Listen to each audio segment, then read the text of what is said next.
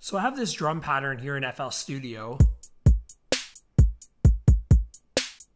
Sounds okay, but I'm going to show you 5 things you can do to improve it. So first of all, we're going to add some swing to our drums. Basically, this will make it so our drums don't hit right on beat.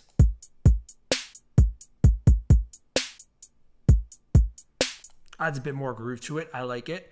So my second tip is to pick the right drum sounds. I don't really like how this snare sounds. So I'm going to replace it with another one. I like this one. I'm going to delete the other one.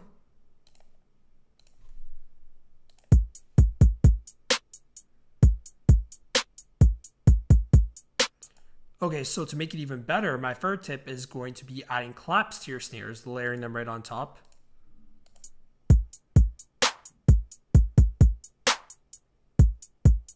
And my fourth tip is to add some delay to these claps so that they don't hit at the same time as the snare drum.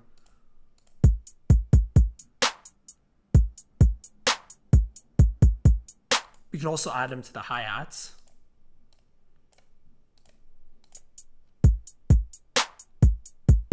This makes it sound a little more natural. So my fifth tip is to add little variations in your hi-hats so that they sound a little better. Like this. Or any way you want it.